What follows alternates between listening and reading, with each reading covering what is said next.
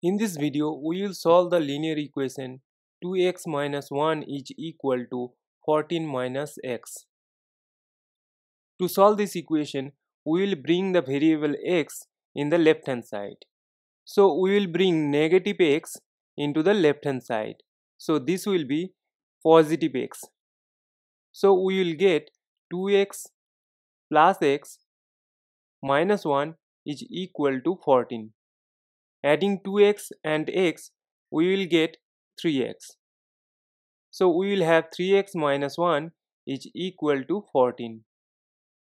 Now we will bring this constant term into the right hand side. So this will be positive 1.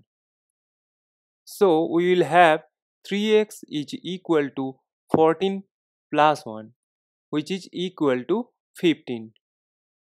Therefore, x will be equal to 15 divided by 3, which is equal to 5. So x is equal to 5 is our final answer.